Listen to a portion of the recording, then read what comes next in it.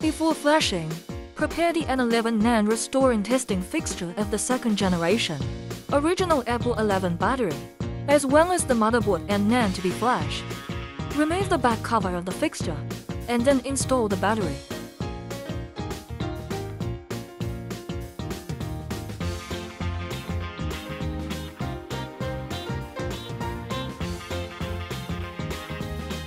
Fasten and tighten the back cover with screws.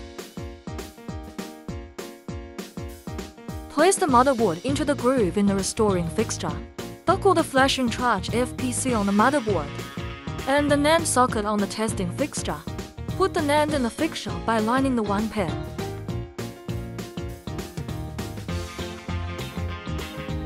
Connect it to computer with a data cable. Open the flash software of the third party on computer. Click Flash. Below are 3 flashing methods.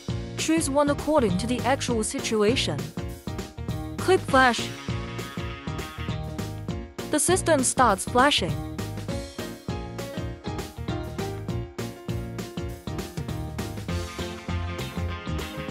It shows that the flash has completed.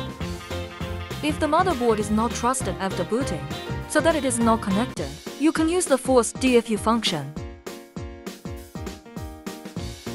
Note that to enter DFU mode, you need to jump a wire from the DFU solder joint on the flashing charge FPC to that on the motherboard.